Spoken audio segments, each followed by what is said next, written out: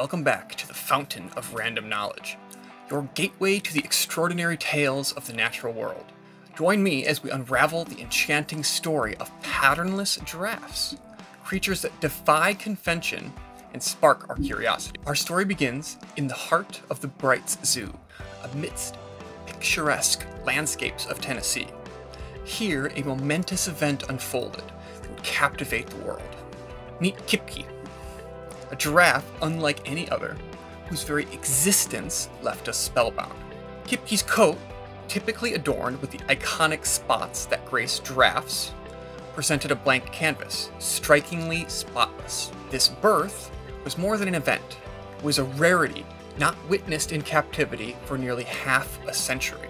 At first, Kipke was seen as a singular marvel, an anomaly in the world of giraffes.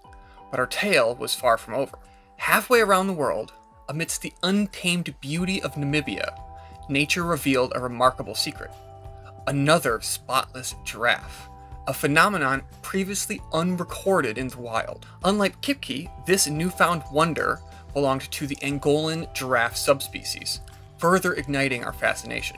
Current theories point to genetic mutation as possible explanations, yet the complete answer remains elusive. However, these gentle giants, with their majestic presence, face formidable challenges: habitat loss, the relentless specter of poaching, and the ever-looming threat of climate change. Shockingly, the entire giraffe population across Africa now numbers fewer than 117,000 individuals.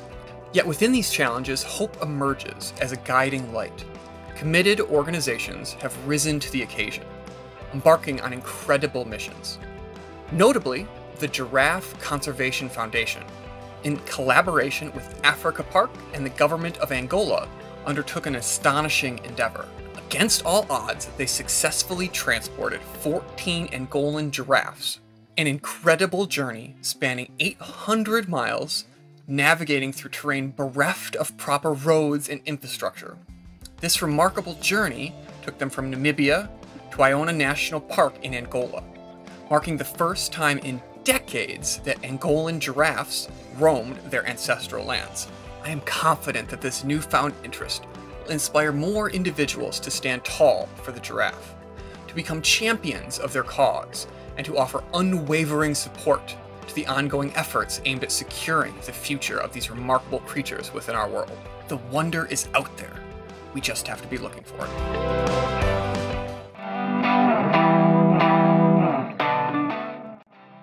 Welcome back, knowledge seekers.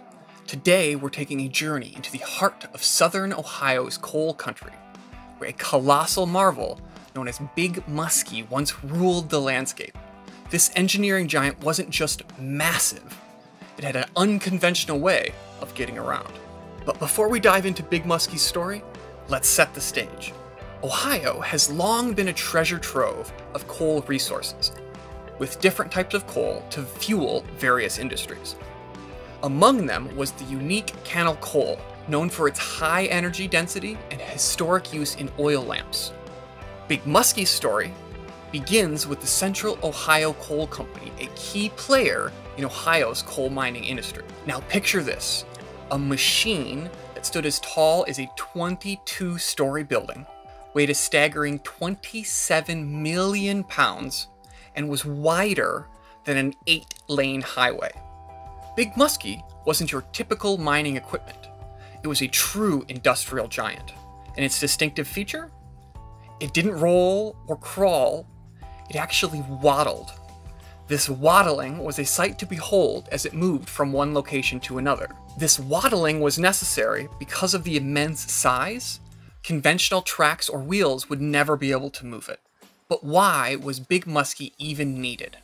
Well, Ohio's coal reserves, including bituminous coal and subbituminous coal, powered everything from electrical generation to steel production. Big Muskie's primary mission? Extracting the coal, the backbone of Ohio's coal mining sector.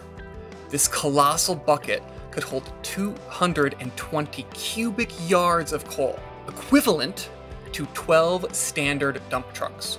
During its inauguration ceremony, the entire local high school marching band was able to fit and play from inside the bucket.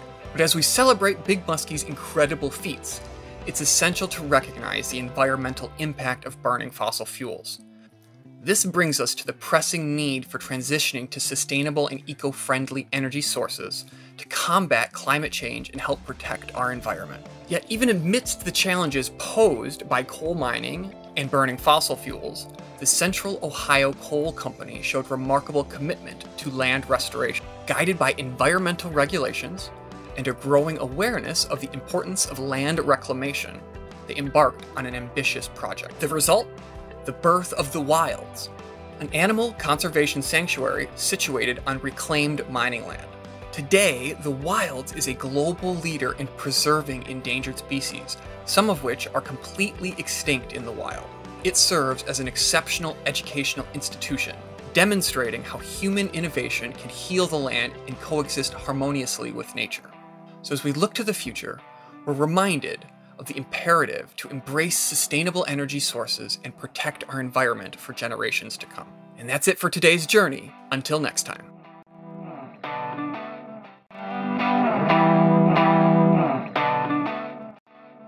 Hey there, knowledge seekers. Welcome back to the Fountain of Random Knowledge. Today, we're diving deep into a mind-boggling mystery. Massive tunnels, too elaborate to be natural, discovered in South America. These tunnels, known as paleoburrows, unlock secrets of ancient megafauna that leave us with more questions than answers. Our journey begins with Professor Heinrich Frank, a geologist. He stumbled upon a peculiar tunnel at a construction site, sparking one of the most intriguing discoveries in recent memory. This tunnel, a whopping 15 feet in length, left everyone puzzled. It defied conventional geological explanations. But what awaited Professor Frank at its end was truly astonishing. Giant claw marks etched into the tunnel's ceiling. Professor Frank knew there was no geological process in the world that could produce such features. So, geological forces and ancient humans were ruled out as creators. Enter the megafauna, specifically giant ground sloths. These prehistoric creatures, the size of African elephants, may hold the key to this puzzle. Heinrich Frank and his team uncovered over 1,500 tunnels. It's believed that teams of giant sloths over generations meticulously carved out these tunnels for protection from environmental factors and predators. But did humans interact with these giant sloths? Fossilized footprints found in Utah suggest possible stalking and hunting of these formidable creatures. The sloth's powerful arms and claws made them lethal in close quarters. Researchers have known about these tunnels since the 1930s, but considered them an archaeological structure. It wasn't until recently that they delved deeper into their origins. These paleoburrows come in different sizes, shapes, some stretching for hundreds of meters and branching into chambers. As researchers explored, they uncovered these distinct claw marks on the tunnel walls, believed to be the result of these massive claws. This solidified the giant sloth theory. The discovery of these tunnels finally answered questions about Pleistocene megafauna, but many mysteries still linger. The paleoburrows of South America shed light on the ancient world where giant sloths and armadillos once roamed, leaving behind these underground networks. Their intriguing claw marks provide a fascinating glimpse into the behavior and ecology of these now extinct megafauna, leaving us in awe of Earth's past. That's it for today's journey with the Fountain of Random Knowledge. If you found this video fascinating as I did, don't forget to like, subscribe, and hit that notification bell. Until next time, keep exploring the wonders of our world.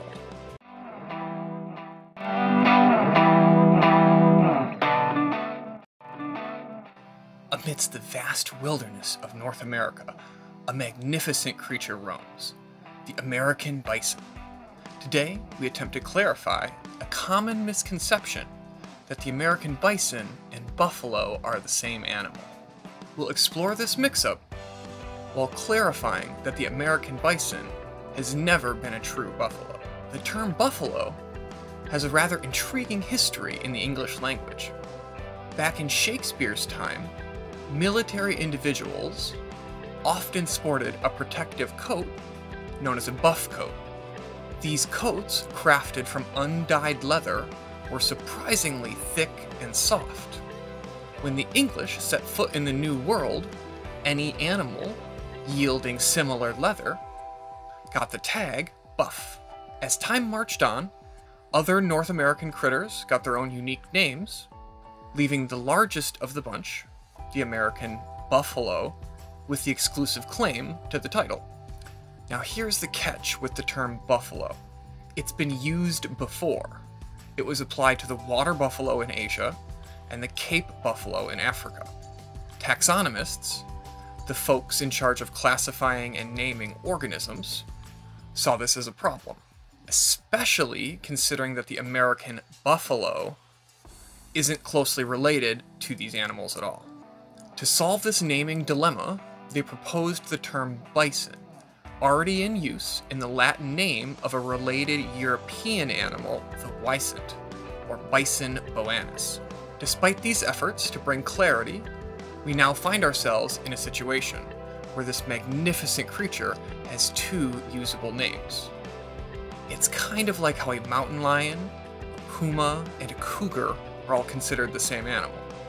So it's no surprise that many discussions about our four-legged friends often kick off with the question, what sets a buffalo apart from bison? To clarify this confusion, let's begin with geography. The American bison, as suggested by its name, resides in North America, primarily the United States and Canada. While Europe also has its own distinct species of bison, they are all but extinct. Similarly, the American bison faced near extinction during the late 19th century's Great Slaughter. Fortunately, a few small herds managed to evade this fate by seeking refuge deep within the interior of Yellowstone Park. On the other hand, buffalo species are found continents away, spanning across Africa and Asia. This geographical separation lays the groundwork for these potential misunderstandings. Let's zoom in on their physical characteristics. American bison sport short, curved horns, where buffalo often exhibit long, sweeping horns that gracefully arch backwards. Bison have a thick coat of fur, including a thick beard, to help them deal with the severe cold throughout the winter. Buffalo, on the other hand, inhabit a much warmer climate, so have a much thinner, finer coat of fur. Adding another level of similarity is the social behavior exhibited by these creatures. American bison often form smaller family groups or herds, maintaining a moderate level of social organization. In contrast, buffalo, especially the Cape buffalo, are recognized for congregating in larger herds, particularly during the rainy season, sometimes numbering in the thousands. It's conceivable that this distinction is a more recent adaptation, influenced by the significant reduction in the overall population of American bison. Currently, the majority of them belong to small private herds, with the only remaining mostly wild population within Yellowstone Park. Historically, during the time of Manifest Destiny and the Great Westward Expansion, there are accounts of horses perishing due to starvation when they were trapped behind massive bison herds that had stripped the land clear of vegetation. Thus, in the past, bison herds certainly rivaled, if not surpassed, buffalo herds in size. And it's essential to recognize that the American bison is a distinct species with its own unique place within North America. By shedding light on the factors behind the confusion, we can cultivate a deeper appreciation for these remarkable creatures and preserve their unique role in our natural world. The wonder is out there. We just have to be looking for it.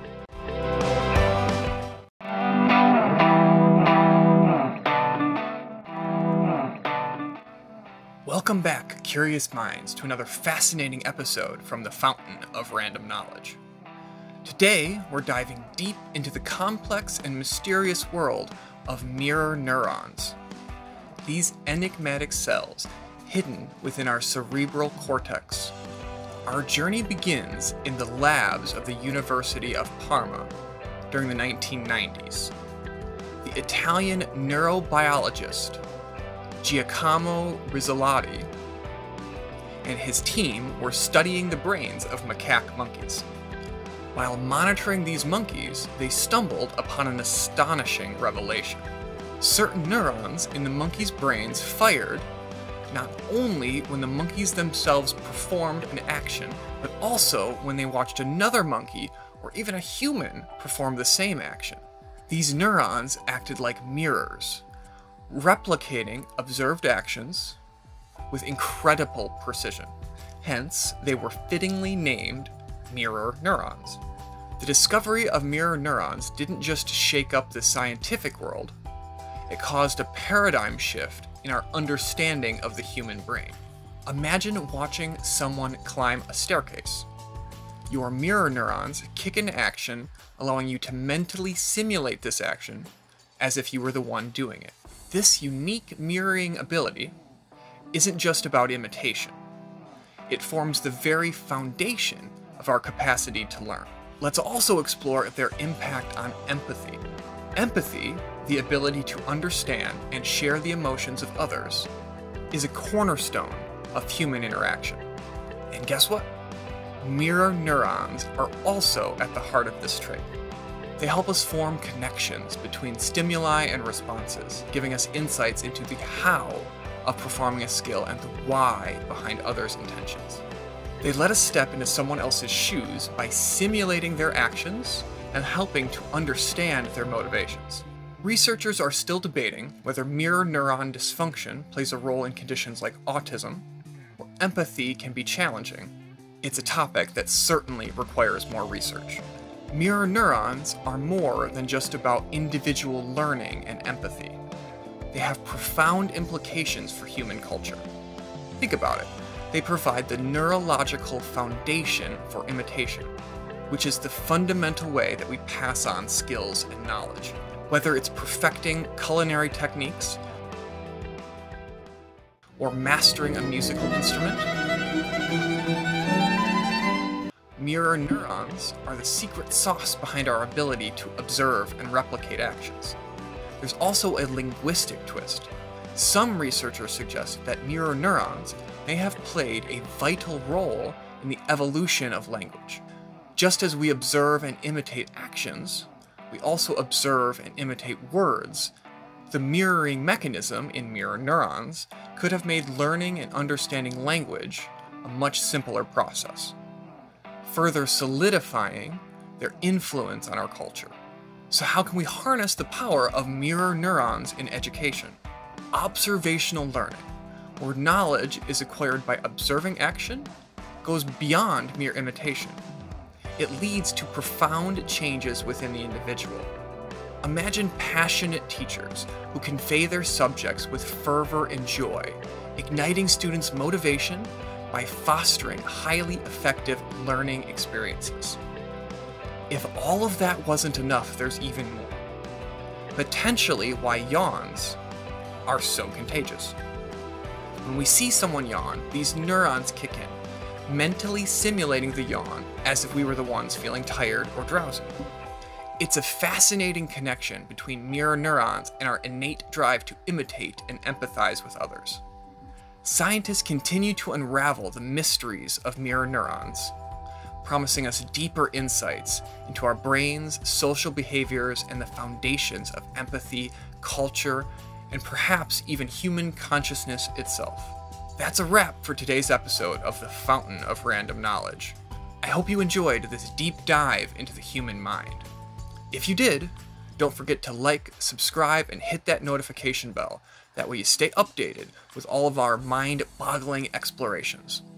Until next time, stay curious.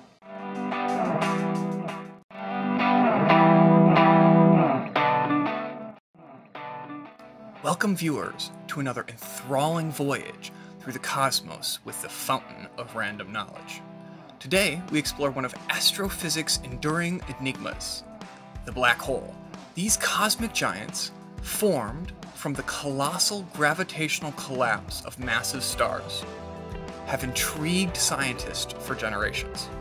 We embark on a journey into a unique perspective on black holes, an alternate concept, the Gravastar hypothesis. While I approach this concept with a fair amount of skepticism, I also acknowledge the importance of considering alternate theories in our pursuit of knowledge. After all, science thrives on skepticism and inquiry. It is essential that we balance open-minded exploration with rigorous scientific scrutiny.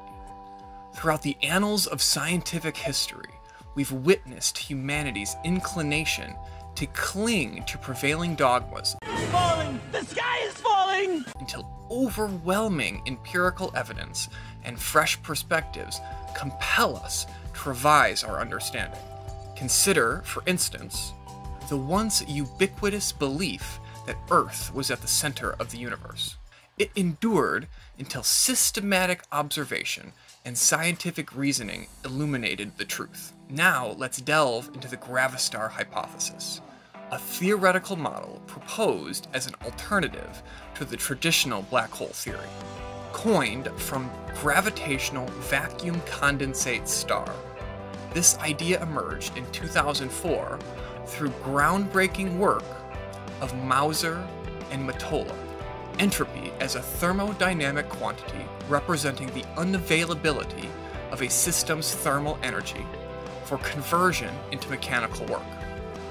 It's often interpreted as the degree of disorder or randomness in a system.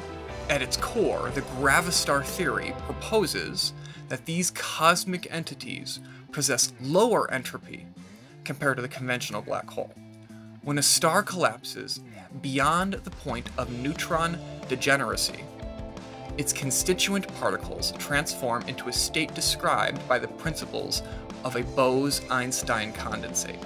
Bose-Einstein condensate as a state of matter exists at absolute zero, representing the polar opposite of plasma, a state of matter characterized by extremely high energy levels. This transformation results in the creation of what's essentially a massive atom, primarily composed of bosons, rather than a singularity typically associated with black holes. Inner structure of the Gravastar is believed to exist within a de Sitter spacetime, characterized by positive vacuum energy, generating an internal negative pressure. This negative pressure prevents the Gravastar from undergoing further gravitational collapse. Perhaps the most striking departure from the conventional black hole theory is the notion that the event horizon, traditionally considered an immutable boundary, is not derived from Einstein's field equations. Instead, it's suggested to be the outer shell of the Bose-Einstein matter. Anything encountering this boundary becomes integrated into the Gravastar, akin to matter impacting a neutron star.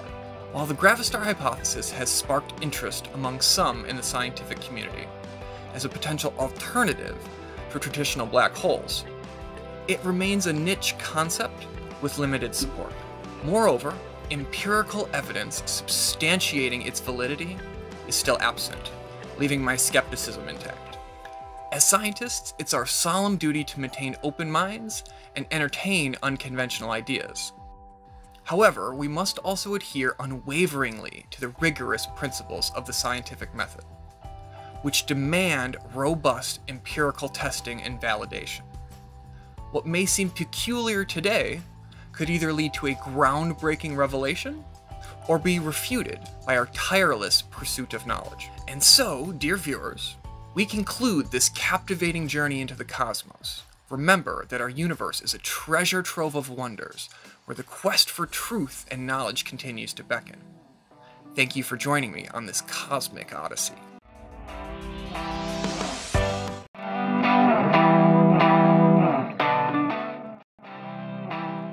Welcome, knowledge seekers, to the fountain of random knowledge. Today, we're embarking on a quest to unravel the mysteries of the ancient pyramids, armed with newfound insights. The ancient Egyptian civilization possessed incredible knowledge and skills, often leaving us in awe. In the past, the lack of information was always the biggest hurdle to understanding their methods. But as we continue to explore in the digital age, we face a new challenge, one much harder to combat: conspiracy theories and the pseudoscience used to support them.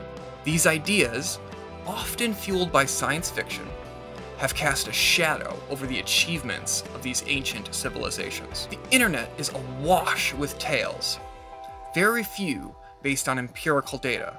It's time to bring these theories back to where they belong, in the realm of science fiction. On to the matter at hand, the legendary pyramids of Giza. These colossal structures are not just symbols of Egypt's heritage, they are monuments to human ingenuity. Archaeologists have scrutinized their construction, revealing methods that, while simpler than we might think, are based on solid engineering principles. Contrary to extravagant claims, the Egyptians didn't resort to mysticism, hidden tech, or alien intervention to build the pyramids. They wielded basic tools like ropes, wooden logs, copper chisels, and more. Precision was achieved through careful planning, not magic. Recent discoveries have shed light on the logistics of pyramid construction. Limestone blocks, quarried at Tura, were shipped to the construction site using an old branch of the Nile River near Giza, which made the transport of the needed materials much easier. Records, including those from Merer's newly uncovered journal, reveal fascinating day-to-day details which support this theory. And remember the words of Zahi Hawass, a famous Egyptologist, archaeologist, and the former Minister of State for the Antiquities Affairs of Egypt. When we find something new at Giza, we announce it to the world. The Sphinx and the pyramids are world treasures. We are the guardians of these treasures, but they belong to the world. Egyptian ingenuity was fueled by a formidable workforce and unwavering dedication. These grand structures didn't appear overnight. Pharaohs harnessed immense power, marshaling vast resources and an extensive labor force. Understanding this construction necessitates considering it within the context of an authoritarian society, where the pharaoh was revered as a living deity. At times, their entire society revolved around these massive projects. Imagine the entire population of Bozeman, Montana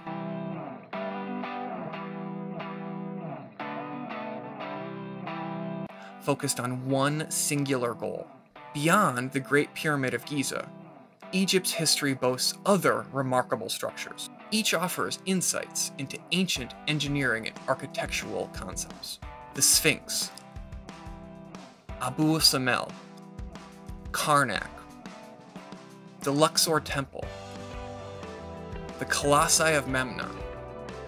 The list goes on. Egyptians mastered the art of cutting hard stones with basic tools, disproving fantastical claims of advanced alien technology. It was their patience and dedication that enabled such feats. In conclusion, the allure of ancient aliens is captivating, but we must remember the incredible capabilities of ancient humanity. They showcased remarkable ingenuity, problem-solving skills, and an enduring commitment to innovation time and time again. From the pyramids of Giza to the Valley of the Kings, their achievements stand as enduring testaments to human creativity and resilience. Let's celebrate the remarkable contributions of our ancestors and their legacy of innovation. Thank you for joining me on this enlightening journey through the ages. If you enjoyed our exploration on the fountain of random knowledge, be sure to subscribe for more insights into the world's mysteries. The wonder is out there. We just have to be looking for it.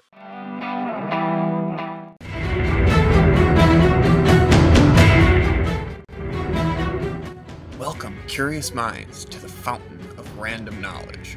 Today, we dive into the mysterious realm of the iconic T-Rex and attempt to unravel the myths spun by Jurassic Park. Are you ready to embark on a quest to separate fact from fiction in the colossal domain of this prehistoric giant.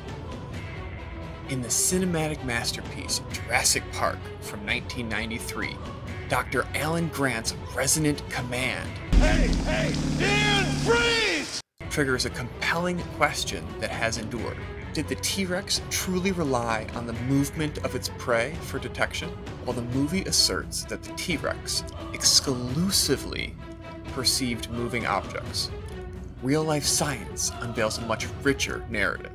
Kent A. Stevens, a scientist from the University of Oregon, embarked on a groundbreaking journey to uncover the T-Rex's binocular range, a crucial aspect of its vision evolving over millions of years. The result? He traced the extraordinary transformation of the T-Rex's snout, evolving into a lower and narrower shape, clearing its sightlines and expanding its eyeballs. As is common in predators, including modern raptors like hawks and eagles, the eyes of the T-Rex face forward. They were also set wide apart, giving T-Rex excellent depth perception to aid in the pursuit of its prey. The eyes were set relatively high on the head, boosting this dinosaur's ability to see longer distances. The T-Rex boasted a visual acuity that may have surpassed humans by as much as 13 times. Its vision wasn't just impressive. It stood as an unparalleled marvel of nature, potentially reaching an astounding 21.5. That means a T-Rex could see at 20 feet what the average human can only see at 1.5 feet. In contrast, today's birds of prey, the best eyes of modern animals, max out at about 25 vision. And in humans, 2010 is essentially the best you can hope for. This leaves T-Rex in a league all on its own. In other words, this means the T-Rex could discern objects whether in motion or not. Nature's precision, shaped by the relentless pressure of natural selection, granted the T-Rex a remarkable ability to perceive the world three-dimensionally with unparalleled precision. Above and beyond all that, you have to consider in the intricate dance of predator and prey. Freezing in the face of danger is a common strategy among prey animals. A predator solely relying on detecting movement to find its prey would likely never develop in the first place. Enter the T-Rex, armed with remarkable vision, a true apex predator in every sense. Perhaps the greatest land predator to have ever lived. Now, returning to Jurassic Park, where the idea of filling the gaps in dinosaur DNA with frog DNA added to the misconception that the T-Rex vision limitations were due to the frog DNA. In reality, the vision of frogs may be more sensitive to movement, but crucially, they can see both moving and non-moving objects. Thus, the movie's portrayal of the T-Rex's limited vision leans more towards fiction than fact. Expanding on the inaccuracies, the Jurassic Park saga presents a paradox regarding the T-Rex's speed. Must go faster. In the inaugural movie, it's a lightning-fast creature with the ability to chase down a speeding Jeep. Yet in Jurassic World, Bryce Dallas Howard miraculously manages to outpace one on foot, in heels. Scientific consensus suggests that they likely had a maximum speed ranging between 17 and 25 miles per hour. The cinematic portrayals present intriguing, though disparate, extremes.